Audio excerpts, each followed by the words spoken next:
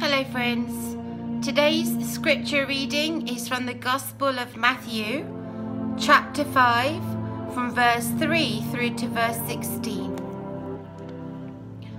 Blessed are the poor in spirit, for theirs is the kingdom of heaven. Blessed are those who mourn, for they shall be comforted. Blessed are the meek, for they shall inherit the earth. Blessed are those who hunger and thirst for righteousness, for they shall be filled. Blessed are the merciful, for they shall obtain mercy. Blessed are the pure in heart, for they shall see God. Blessed are the peacemakers, for they shall be called sons of God. Blessed are those who are persecuted for righteousness' sake, for theirs is the kingdom of heaven.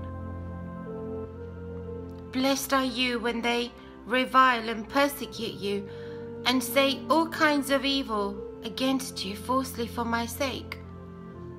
Rejoice and be exceedingly glad, for great is your reward in heaven, for so they persecuted the prophets who were before you.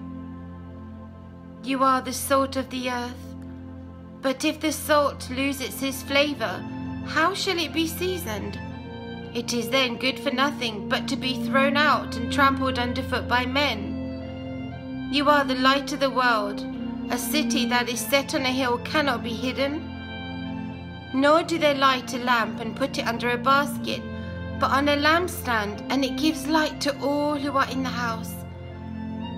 Let your light so shine before men, that they may see your good works and glorify your Father in heaven. The Gospel of Matthew, chapter 5, verse 3 through to verse 16. Thank you, friends.